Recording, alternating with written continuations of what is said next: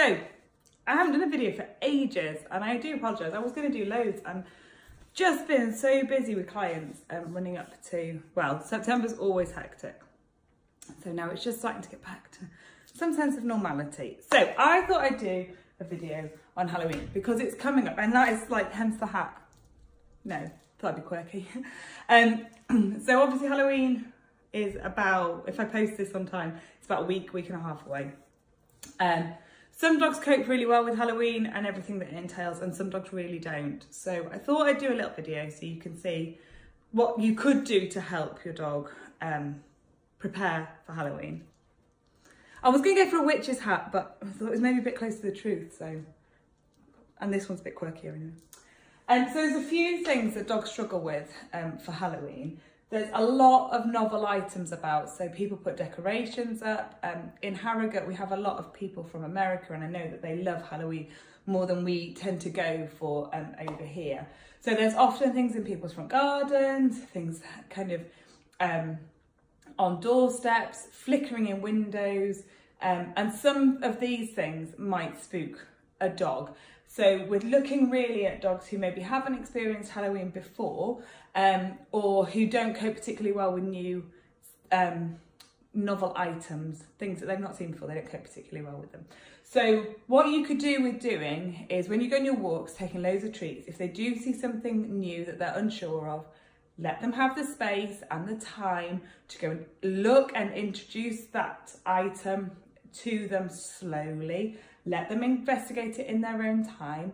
Use some treats and some like nice positive things that they like to help them associate nice positive feelings with the new novel stimuli that they're seeing. Whether that's a pumpkin with a candle in it, whether it's a ghost or a skeleton in a coffin that comes up and down. Some things will spook dogs, some things won't. Some things will be, you know, you won't be prepared for some things that will spook your dog, and other things you might be. But just, I would say, just take some really good treats out, some liver pate or something like that, that you can help make your dog have a nice positive association, and let them do it in their time. Do not force them over to the thing and say, you must be okay with this, because they don't have to be, you know, and we can make them feel more comfortable and confident with the addition of nice positive items. Trick or treat. So I know that trick or treat is very personal. If you choose not to do trick or treating, that's absolutely fine. And I'm not just meaning going out and about and going and knocking on people's doors. I mean, if you're an adult and like to do that kind of thing, well, then that's fine. But you might be going out with your kids.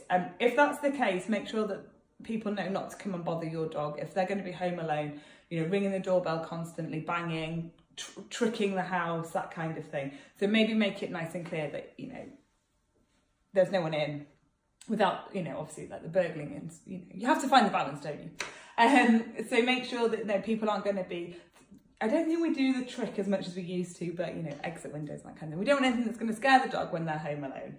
Equally, if you are in and you're welcoming trick-or-treaters in, oh, hi Nels, come to join the show. There's a few safety precautions you really need to consider. Firstly, children who come to the door for trick-or-treat tend to be dressed up, often in Halloween, frightening costumes. What we don't want is you with your new dog opening the door and then the dog freaking out and bolting out.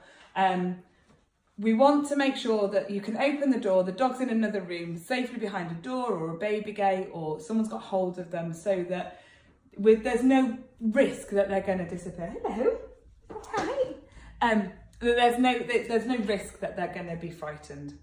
So make sure that that always happens. Make sure that they are safe when you're opening the door, more so than when you open the door normally to people.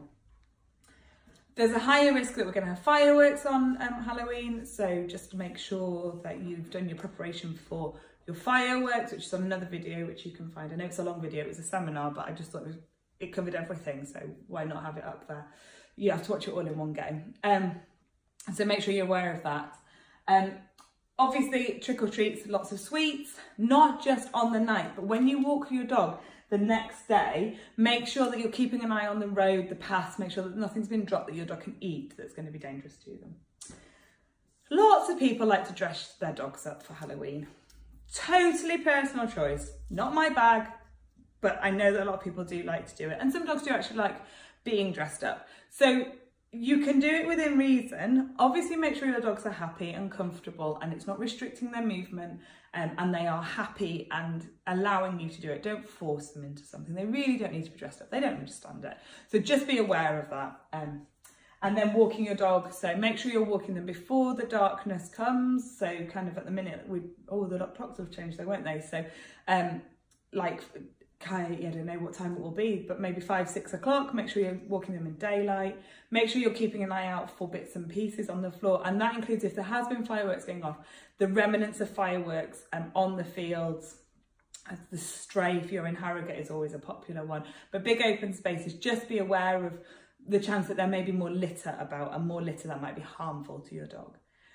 And just overall, just be a little bit more vigilant. Just be a little bit more aware that things are going to be there your dog's not used to, that they haven't, for some dogs they won't have encountered at all. For some dogs it might be a whole year since they've encountered these things, and it is going to freak them, or freak some of them out if they're not that resilient to change.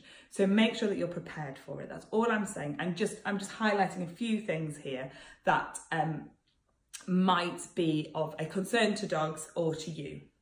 So if you've got any other suggestions, anything else that you think that you've come across with your dog over Halloween that I haven't thought of, feel free to post them below, so that we can discuss them and the best practice. If you've got any problems, give me a shout. All right, thanks so much. Speak to you soon. Bye.